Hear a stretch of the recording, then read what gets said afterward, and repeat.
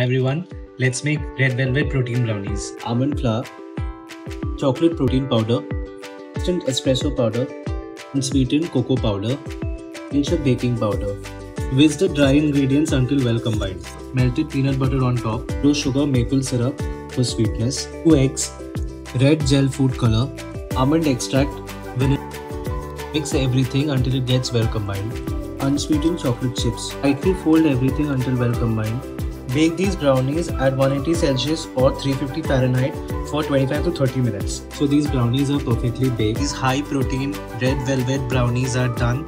They have just 170 calories per serving with 10 grams of fat and 50 grams. I hope you loved watching this recipe for red velvet brownies.